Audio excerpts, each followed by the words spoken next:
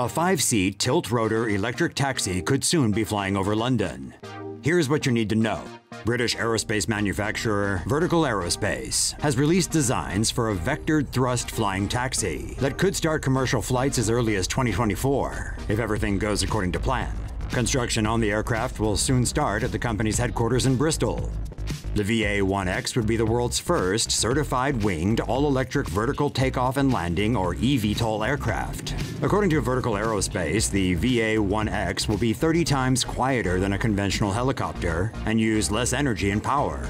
This is because the aircraft is powered by lithium-ion batteries and features a distributed propulsion system, the company says. Vertical Aerospace unveiled the design on Wednesday, August 26th. The company says the VA-1X will be able to fly up to around 100 miles at speeds of 150 miles per hour. It could make the 47-mile commute from Brighton to London in 30 minutes, or half the time of a train commute. The cabin of the VA-1X will accommodate up to 4 passengers and 1 pilot. Payload capacity will be 992 pounds. The VA-1X has a wingspan of just over 49 feet and a 42 feet long fuselage. This means it would be able to take off and land at existing helipads, the company says. According to the BBC, more than 100 companies around the world are developing electric vertical takeoff and landing aircraft. Let's have a look at the competition. Haven't thought about it? Uber has, and they call it the future of transportation, and TechCrunch reported that the initial cost will be lower than a helicopter ride. On Tuesday, the ride-sharing company for the first time offered a look at the inside of its aviation product, Uber Air. On its website, Uber says Uber Air is envisioned as a zero-emission electric air vehicle service available at the push of a button and created by the company in a bid to ease road congestion. According to The Verge, the interior was designed in partnership with French aerospace company Safran. 4 passenger seats are turned outwards to the window in rows of 2. Behind the second row is room for storing passenger luggage. The craft is illuminated in blue light, and according to Forbes, it has seats upholstered in aerospace-grade ultra leather, a tough, low-friction material for passengers to easily slide in and out of. According to Forbes, initially the designers had envisioned a cabin more fitting to the customer's needs with charging points, cup holders, and digital screens.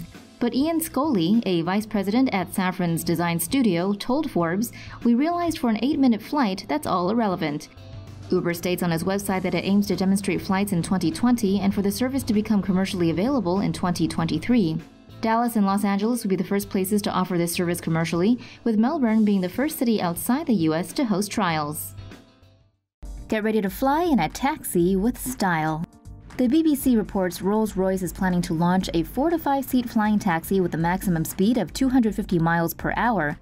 The vehicle would be powered by 6 electric propulsors and use gas turbine energy.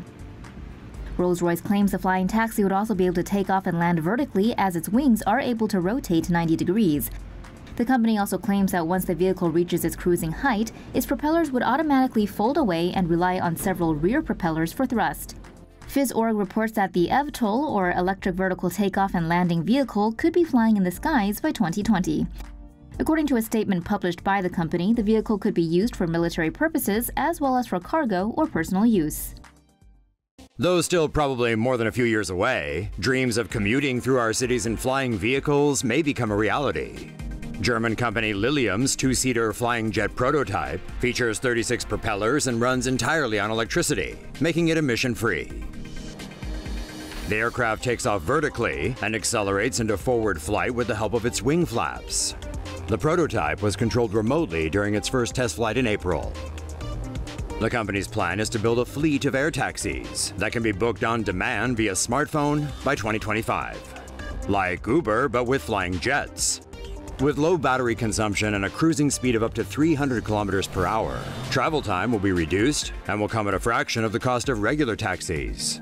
The company claims their first manned flight won't be too far off and even wants to create a 5-seater version of its VTOL aircraft.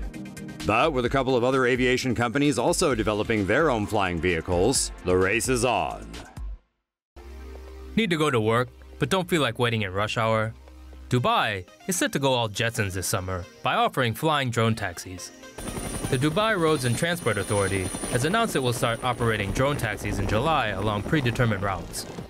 They will be using the EHang 184 autonomous quad-opener electric drone to shuttle people around the city via air. The EHang 184 drone can carry one passenger with a maximum weight of 220 pounds. The drone can fly 31 miles on one charge at a top speed of 100 miles per hour, although officials said their drones will operate at 62 miles per hour. Passengers will board the drone, buckle into a harness, and select a destination on the touchscreen before taking off. The EHang drones will be monitored through a central command center on the ground. For more news animations and explainers, hit the subscribe and bell button to join the TomoNews family. Thanks for watching.